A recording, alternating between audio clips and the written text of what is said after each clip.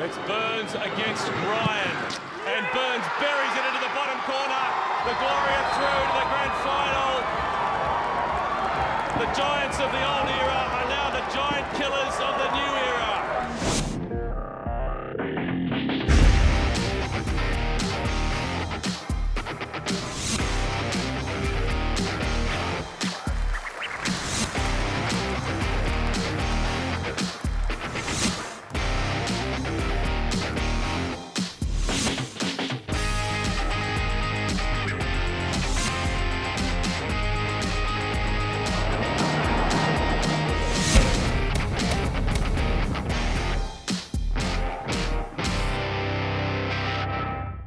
Hello, welcome to Football 360, WA's only online show dedicated at covering and profiling local talent and football. In a moment, we'll hear from some Perth Glory players in the lead up to that all-important clash against the Brisbane Roar this weekend. Football 360 also goes deep inside one of WA's most historic clubs and digs up the South American star rumoured to be the next big A-League signing. We'll also catch up with Matilda Sam Kerr and check out the latest on her rehab. And we'll tell you what's happening here behind me at the annual country camp. And don't forget all the Match of the Week highlights with Ashley Morrison. But first, it's the Brisbane Roar set to host Perth Glory. The big question is, can the Glory days of today emulate the success of the Glory days of old? Here's what some of the Glory stars had to say this week. Well, that's what we've been saying all along. That was our hope coming here. Obviously, my first season here was try to bring back the good old days of the Glory, and it seems as though we're on the right track. We definitely have the belief that we can go and do something special on Sunday in Queensland. Obviously they've battered us twice this year, and I think one game we should have probably beat them. So we're obviously going to concentrate on that game, and we know that we can play well against them. So there is belief there. It's going to be a difficult game because Brisbane are I think, a fantastic footballing side, but they're not unbeatable. And the way we're playing just now, we think we can go over there and clinch the win. One Glory legend who knows the pain and pleasure of grand finals is former captain Jamie Harnwell. Here's what he had to say about the big match. Look, I think Glory carry a lot of self-belief themselves now after the last two games. They've been fantastic, and Brisbane we've seen never lay down in last year's grand final was a perfect example at 2-0 down with a couple of minutes to go. But if you can get ahead of them, it's just going to be a hard fight and a hard slog. But I think Glory have the players who can do that. Your tip? Look, my heart says Glory. My head unfortunately still says Brisbane. Good luck to the Glory boys, and our best wishes also go with Football West's Matthew Cheeseman. He's been selected to run the line in this weekend's grand final. It was only 2 years ago Bayswater City were floundering in arguably football wilderness, but with a new coach and some dazzling new Columbian talent, the Baysy boys have emerged as a genuine premiership contender.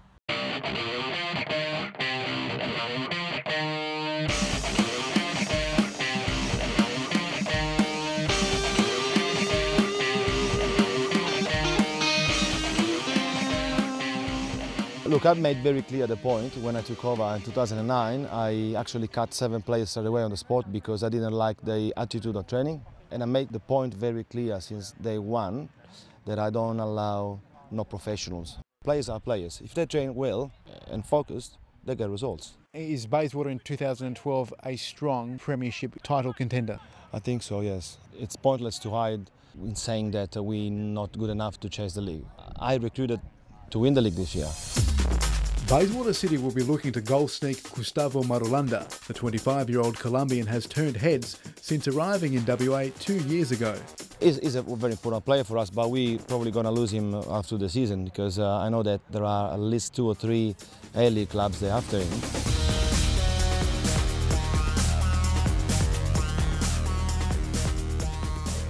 I was in Colombia playing for a second division team. But I had a friend who came here a long time ago, let's say 5 years ago, and he invited me to come over. The purpose was to learn English and give it a go with football. It has become a little bit more serious now. There are a few clubs in the A-League, they have shown some interest. Definitely working very hard every day to go that step up. I'm really surprised at football here. The standard, the level is really good. You are a bit of a goal-scoring machine. How does it feel to be under the radar and be targeted by defenders week in, week out? To be honest, it feels really good. It makes me work even harder every day to score more goals, and yeah, I just love it. Bayswater has a history of producing some of Australia's top players. Chris Hurd from, Aston Villa. Brad Jones for Liverpool is the second string keeper there. Then you have young Julius contracted to Bayern Munich. In the State League you have the neighbour twins and so forth. Alan McKenzie that, played for Glory. But the club has gone back to basics in recent years and was even relegated to the First Division before climbing back to the top flight at the end of 2010. The club was, in a sense, sick, so to speak, and needed to be revamped. I could see the signs on the walls that we needed to rebuild and strip everything apart, and this is what we've done. Jerry Mayo admits coach Mauro Marchione has been pivotal in steering the team to its on-field success. And I believe that, Bayswater has got the best coach in not only in this league but also Australia, as far as I'm concerned. Because I was a rough defender, I couldn't play the ball properly. My dream always been to have a team that can play the ball. And that's my first aim, was to play good football. I believe if you play well, sooner or later the results will come along as a consequence. And it may even include some silverware at the end of the season.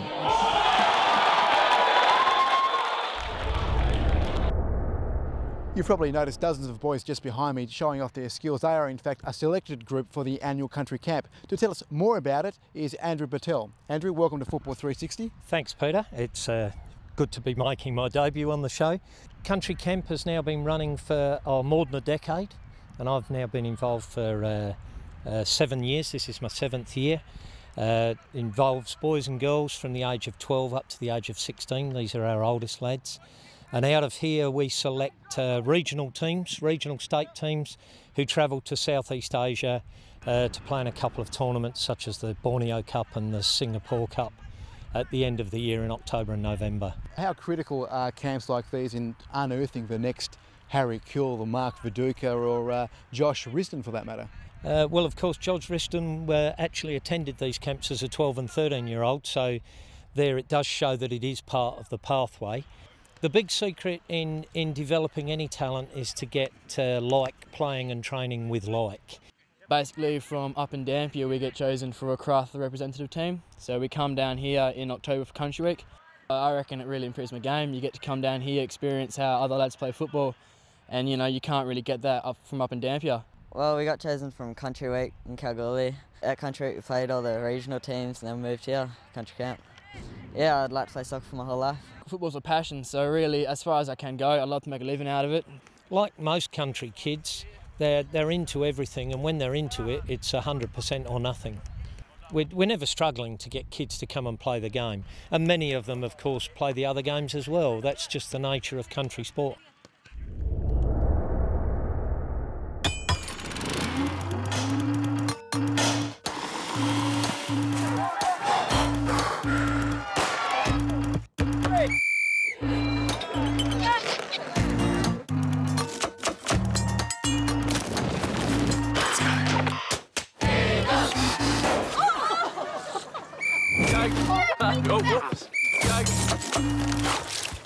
Bankwest, happily supporting the communities of WA.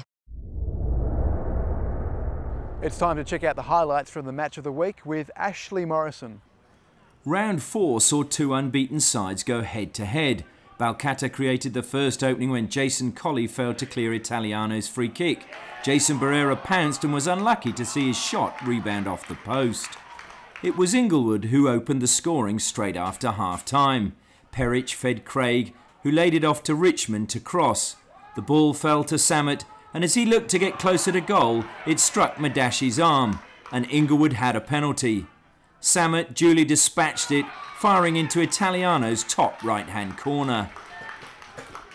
Inglewood's second was all class, a wonderful example of one-touch football. Richmond to Perich, back to Richmond, who drew the defence and played in Basinski, who arrowed his shot into the bottom corner of Italiano's goal. Are you going with more of a youth aspect this season, or? We go with the players who are worth the spot in the team. If they happen to be 18-year-old, then they'll play. If they're not, and the 20-year-old, they'll play. If they're 28, they'll play. But yeah, we've got a fairly young team and a fairly young squad, but it wasn't designed around specifically doing that. It was designed around getting a good team on the park, and we're still working towards that. At the end of round 4, Bunbury Forum Force showed they will be no easy beats in the Premier League. while Armidale still search for their first point of the season. Sorrento won bragging rights over arch-rivals Joondalup, while the Western Knights slumped to their biggest ever defeat, completely outclassed by a younger, fitter Bayswater City. Which means that Perth Glory-backed Inglewood United remain the only unbeaten side in the league. However, Florida and Sorrento are close on their heels. Looking ahead to this weekend, Florida Athena have the chance to move equal top if they can overcome Inglewood United, while the match of the week is the Sunday fixture between 6th placed Stirling Lions and 5th placed Perth Soccer Club. Today we took some time out with Sam Kerr in the gym while she's been doing her rehab exercises. 4 months post-op ACL reconstruction. So we're going to have a chat to Sammy and maybe she can explain how it happened and what it involves. Well, I was away at Olympic qualifications with the Matildas. We had our second training session and we were just having a game of possession and I was just running and my knee just popped. Found out I'd tore my ACL and had to have an operation 5 days later, and the last 4 months I've just been in the gym strengthening my muscles around it, trying to get back on the field. So how long do they expect you'll be out of the game? I had my operation in September. They say 12 months, but hopefully I can push for a bit quicker than that. This year I'm out, so then maybe come back for the W League and then maybe play overseas the year after. Just looking forward to the big picture and the Asian Cup 2013 I think it is, and then the World Cup hopefully in 2014 if I'm back by then, which I will be. Waste has been good since I've done my knee. Good to have a good program set up for me and have a guideline of what I'm meant to be doing, just keeps me in place. All the support's been great. How did you yourself get into football? Well, I originally played AFL. I played up until I was 12 and then it started to get a bit rough because I was playing with the boys and I didn't really want to make the change, but I guess I had to, and thank God I did because it's given me so many great opportunities and great friendships and got to see the world.